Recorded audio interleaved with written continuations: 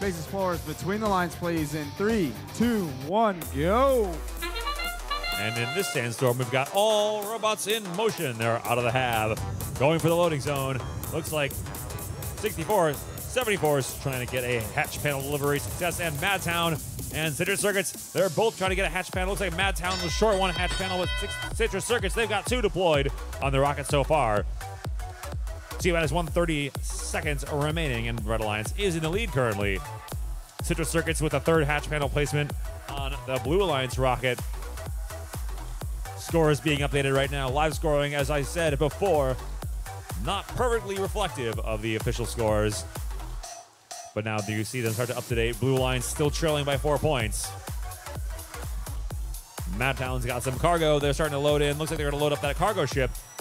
Citrus Circuits, they've got 5 of the 6 hatch panels required. And here comes number 6 right now over there from Citrus Circuits. On blue, we've got our Robotics.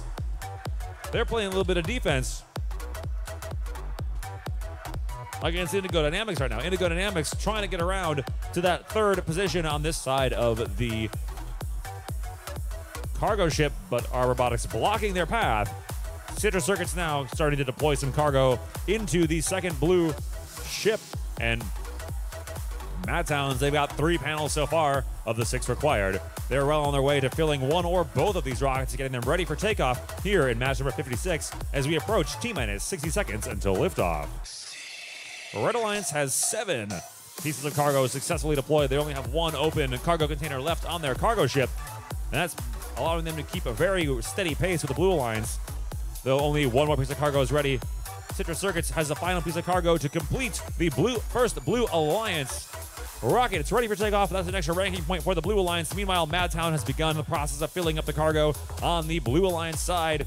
2nd rocket, and they're pulling their score up to 66 as we reach T-minus 30. Red Alliance, Indigo Dynamics, continuing to try to get that cargo delivered. They've got cargo delivered to the level 1 of their first rocket.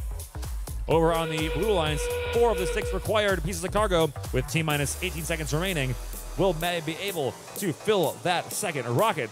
Madtown's going to try. Citrus Circuits is up to a level 3 for 12 points, and their alliance partner has 3. That's worth an extra ranking point. 64-74. They're on the level 2, and it looks like the 2nd rocket for the Blue Alliance is completed by Madtown Robotics, just as our countdown reaches 0, and both of those rockets are ready for takeoff at the end of qualification match number 56 of 99. Red Alliance with a score of 64.